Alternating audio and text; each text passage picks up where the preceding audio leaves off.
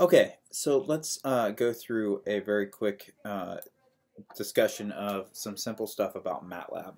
All right, the first thing I want to do is kind of give you a short tour of Matlab. What you can see is on the left, I have displayed my current folder. Your layout may be a little bit different, but these are the things that I like to see. All right, I have my current folder, which tells me what directory I'm operating in. I have my command window, which is here. I have my workspace, which tells me what variables I have, and then I have a series of commands which are saved.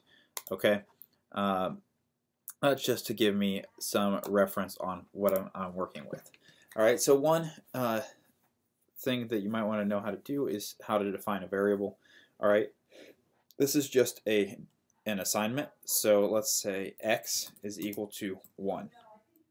All right, and now you see that it displays x is equal to 1. I now have something popping up in my workspace to say I have a variable x which has a value 1. If I wanted to suppress that input, I could have done x is equal to 1 with a semicolon. All right, and now you see it no longer displays directly under here what is going on. All right, so that's how you define a variable. You can do the same thing if I had a vector. So let's say y is going to be a vector, which is going to be 1, 2. All right, so that's the same as having a vector which has 1 row and 2 columns with variable numbers 1 and 2.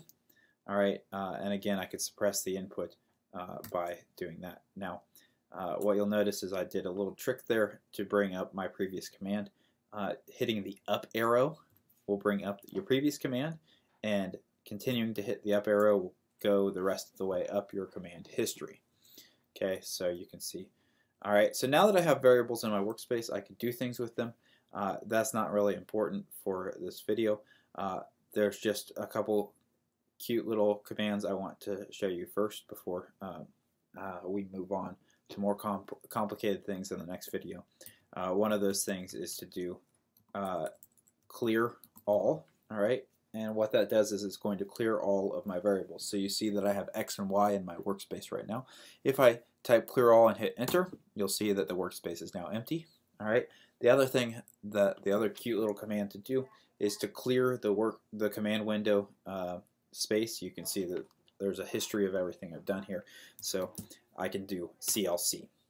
All right, and then the last little thing that I want to do is if there's a set of commands you want to run over and over again, rather than typing all the commands into the command window over and over again, you can create a new script and say if I wanted to make x is equal to 1 and y is equal to 1, 2.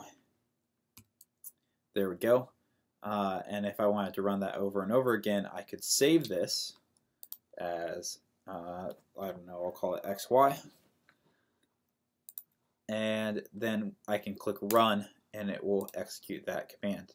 All right, so that's the very, very simple basics of Matlab, and that is really all there is to it.